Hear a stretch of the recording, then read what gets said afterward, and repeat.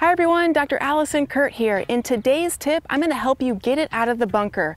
Taking the right amount of sand is really key to clean bunker shots. If you take too much sand, the leading edge of the club is digging into the bunker and it doesn't have enough force to get the golf ball out.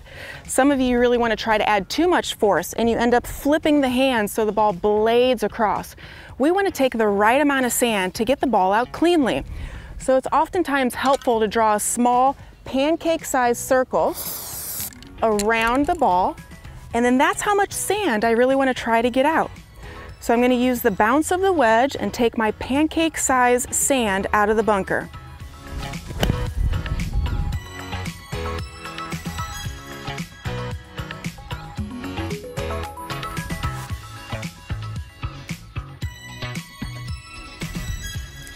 So if you want to hit your ball cleanly out of the bunker, work on drawing a circle around your ball and take that amount of sand out on your next shot.